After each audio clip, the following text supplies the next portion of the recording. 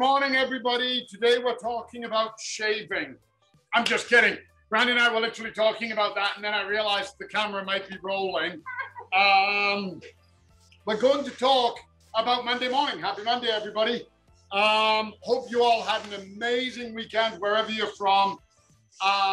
What a stellar weekend here in Calgary. The sun was out, it was warm, just fantastic. This upcoming week, the weather's taking a bit of a dip. We're cooling down, maybe more seasonal temperatures, but that's spring. Welcome to it. Welcome to the roller coaster of weather.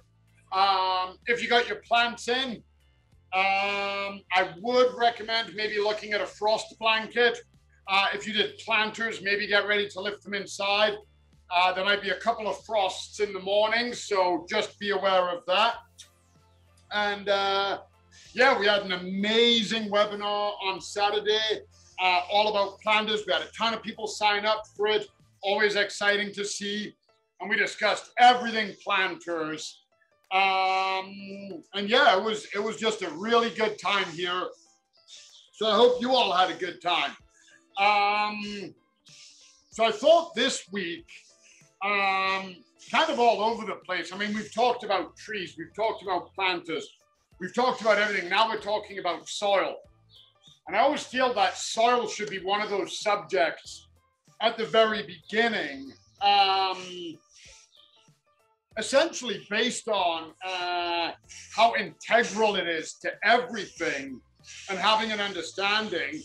But I haven't even planted yet. I know a lot of people haven't, and these are all educational. We can watch them anytime we want. We can have fun with them. So I thought this week we would discuss soil. And if you guys have ever followed along, you'll always know I discuss soil whenever we talk about planting. Doesn't matter if we're talking about a house plant getting moved to a different pot, or if we're doing a tree, and everything in between. Whatever the case might be, it always comes down to the soil. And I think you guys have probably heard me say, if I had to choose between amending my soil or all the fertilizer I could ever have, I will always take soil amendment. Always, by a country mile. He's a big guy, eh? We have a robin hopping around right next to us, having a little visit. Spring. The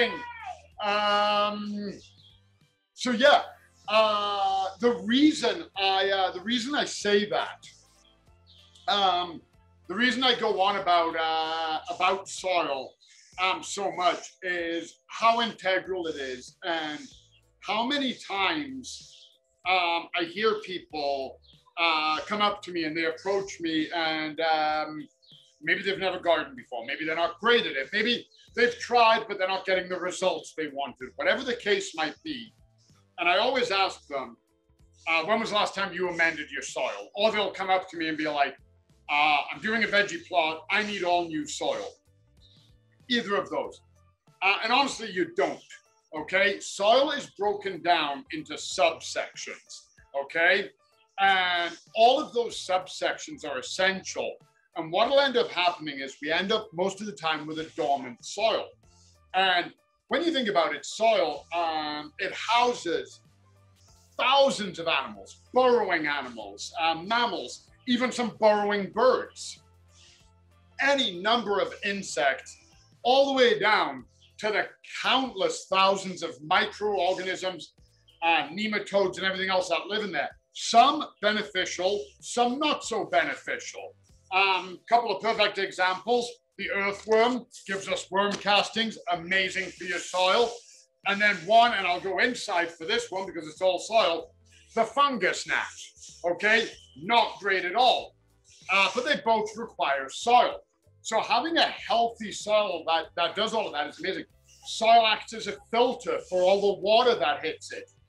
You may notice you take the exact same plant, you have it inside in a pot, you have it outside in a garden bed. You water it with the exact same water, same watering can. The inside one, the leaf tips start going brown. The outside one does not. The reason for that is your sublayers of soil act as a filter, and they pull away those heavy minerals that you're inside. It's not even a soil, it's a growing medium. And we'll get to that all this week. It's soil, soil, soil. And soil acts as a natural water filter for the plants. It helps store carbon and methane. It helps with the gas exchange. Whenever I've planted, you've heard me say, I'm sure, about pushing down the soil and not compacting it, because you need to allow that gas exchange to happen. That's what soils do. A soil is a living, breathing organism that's made up of multiple different factors. So when we look at what I consider, what is considered a healthy soil, okay, it's made up, like I just said, of a number of layers. And first and foremost is the humus, or the organic layer. And that's essentially your rich compost. So let's not talk about our gardens for a second. Let's go out into nature. And if you've ever been in the forest, and you've ever dug down into that top layer of soil, it comes up and it's just falling apart in your hands. It's loose, it's rich, it's got that earthy smell. It's just incredible stuff. And that's what this is. This is the humus, the compost, the organic material. And every creature plays a part in that in the forest. Again, we select some we don't want in our gardens, and that's fine. And that's why we buy this. But you go into the forest and you look, and you're going to find slugs and snails and grubs and gnats and ants. But they're all working harmoniously, because you're also going to find all the critters that feed on them as well, all living harmoniously. A lot of us don't want a skunk in our backyard for good reason, but the skunk will eat the slugs after the slugs have eaten the leaves that have fallen down and broken it down into that organic material. So we may need to add that to our soil in the form of compost or worm castings. The sea soil I talk about a lot. The canomaze, the green sand, etc., etc. And then the next layer, and most gardens have this, and this is where your soil just looks tired, and that's the topsoil. And the topsoil, quite often, it's a blend between what you call the alluviated soil and the humus material, and it's mixed together. And you can buy topsoil from here.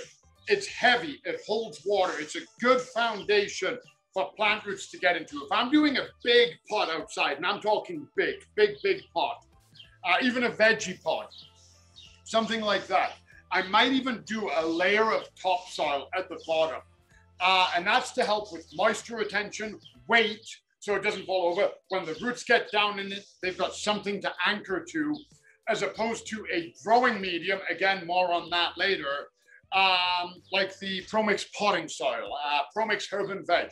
Those aren't really soils, those are growing mediums. So the topsoil is extremely important. It's got goodness in it, it's got microorganisms, it's heavy, it's got density.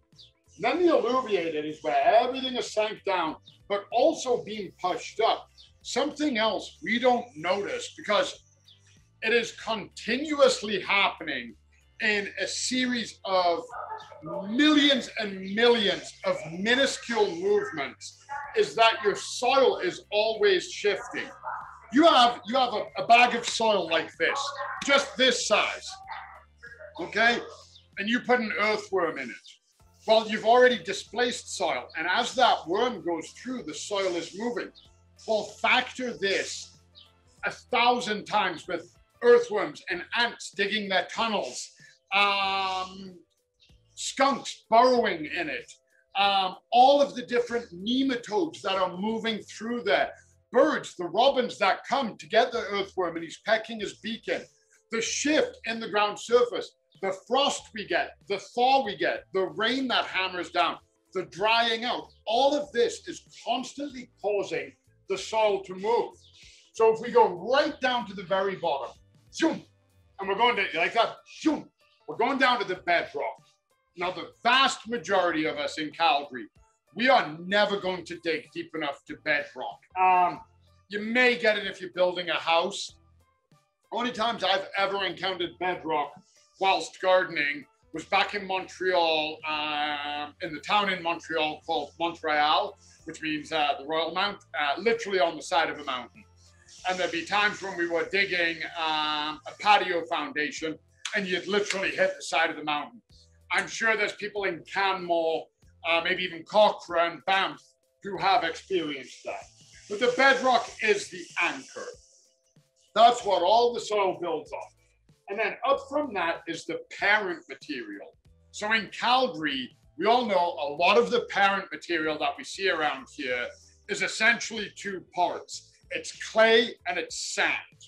Then we have the subsoil, and the subsoil is where all the goodness has leached down, the humus, the topsoil. The alluviated, which is a blend of that, and the subsoil has trapped it all. So the subsoil is actually quite rich in heavy minerals, volcanic minerals, rocks, all of the goodness that's pushed down. But then the subsoil, in its turn, has pushed up parent material into the alluviated. So that's why you're going to find a lot of clay and silt there. So that essentially is your layer of soil. They absolutely all have a place. You're planting a new young shrub, and you plant it in. This is your gold zone right here. This is where you want it. Great organic material for it to live in. You know, obviously that's the top of the pot here. So it's above ground, it's getting all of that. It's into the topsoil, so it's got a good anchor. Then the roots go. Now the roots are starting to find water because this alluviated is heavy and it's holding moisture. So now they're finding their own water and they're anchored in there and they're solid. Now it can actively start growing. And then this material is feeding all those adventitious roots. They get a feed. Then they hit the topsoil. Now it's very rich. Then they're hitting this. So the roots are getting thicker and deeper and bigger and stronger. So those are the layers of soil. You really only need to concern yourself with the top three when you're planting a garden. These are just interesting. I don't want to talk about about these three. I want to be, you know, inclusive with everything, including my soils. So we'll continue with soils tomorrow. We'll talk about the differences in the material, differences between an actual soil and a growing medium, what your plants need. Some plants get this. They don't like a good soil. They like a very neglected, tired, dormant soil. We're going to cover all of that this week. Have a wonderful day, everybody. Enjoy. And I'm going to just stay back here and soil myself. I had to throw in my soil joke. Stay with us. Honestly, the jokes do not get worse. Actually, they probably do. But we'll talk to you guys tomorrow. Have a wicked Monday, everybody. Bye.